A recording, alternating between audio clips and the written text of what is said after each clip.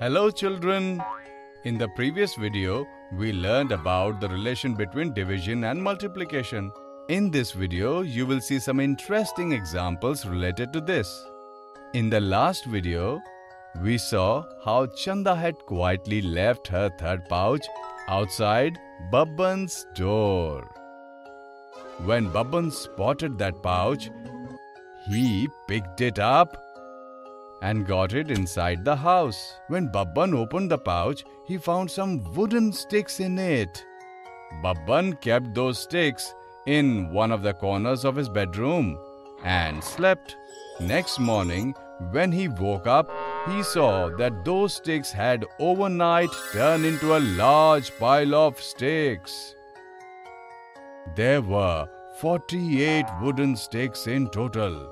He thought that he would divide these equally among his 6 friends.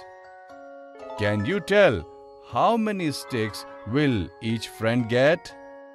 To begin with, we can give 4 wooden sticks to each one of his friends like this. We can then further give them 3 sticks each. And finally, we can give 1 stick more to each friend. This way, we can make a bundle of 8 sticks to divide 48 sticks equally among 6 friends. How can we write this in the form of multiplication? Absolutely correct. We can write it in terms of multiplication like this. If there are 6 friends and each friend is given 8 sticks, then total number of sticks will be 48. Or if each friend is given 8 sticks and the number of friends is 6, then the total number of sticks will be 48. Children, can we use multiplication to answer a question on division? Yes, look at the division and multiplication here.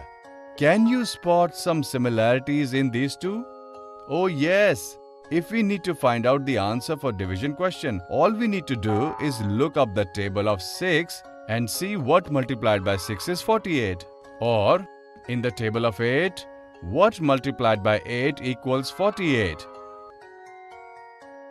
So children, in the table of 6, what do we multiply with 8 to get 48?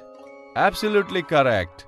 6 times 8 is 48. And in the table of 8, what times 8 equals 48? Correct again.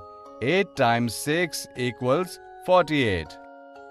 In this way, we can use multiplication to figure out the answer for division. For example, 8 sticks per friend or 6 friends, it can be found out. As Babban had thought, he gave 8 sticks to his friend Golu Panda. Golu decided to share those 8 sticks equally with 4 friends.